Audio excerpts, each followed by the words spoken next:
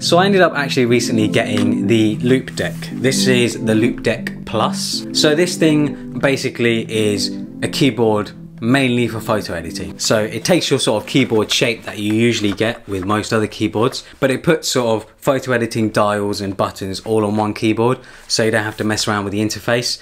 And I've been mainly using it with Lightroom Classic. It doesn't work with Lightroom CC, I think. I think they're bringing Lightroom CC support later on, but it works with Lightroom Classic. You need to go to the website, download a program to install it, get it all hooked up, and then it just plugs in via, via normal USB.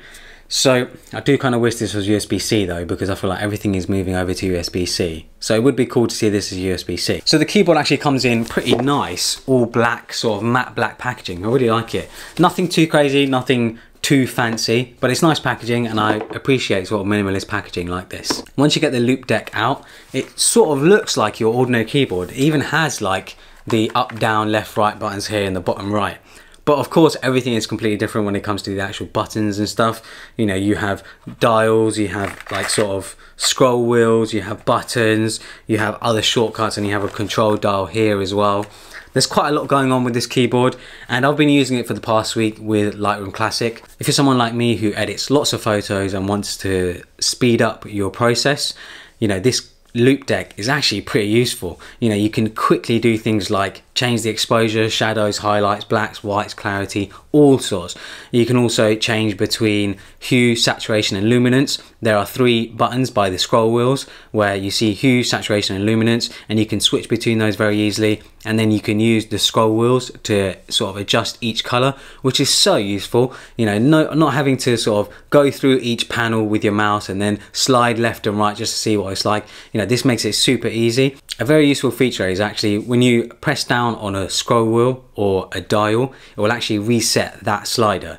So, you know, if you're someone like me who sort of goes all the way to the bottom, all the way to the top just to see what sort of changes it makes, knowing that you can reset with just one click is super useful. Not having to go to your mouse and reset things and align it up perfectly just to reset something. The dials themselves actually have a super subtle sort of notch functionality, so you can definitely tell when you're making a change because you can feel the steps in the dial when you turn it. There are a ton of other buttons, ton of other custom features, and one great thing about the custom buttons is that you can actually assign them to do whatever you want. The Loupedeck software lets you assign each custom button to whatever you like. They're assigned by default to whatever Loupedeck has set them, and you can see through them, you can see through the app that they have, you can see what each button does and what each custom function does. You can also hold down the FN button and add another action to any of the buttons that you like to. So there is a lot that you can do with this keyboard. I especially love the 3 buttons at the top right, the before and after, the screen mode and the export. I love the before and after button, being able to quickly see what changes I've made, flick through pictures and just quickly see what other adjustments I want to make is super useful.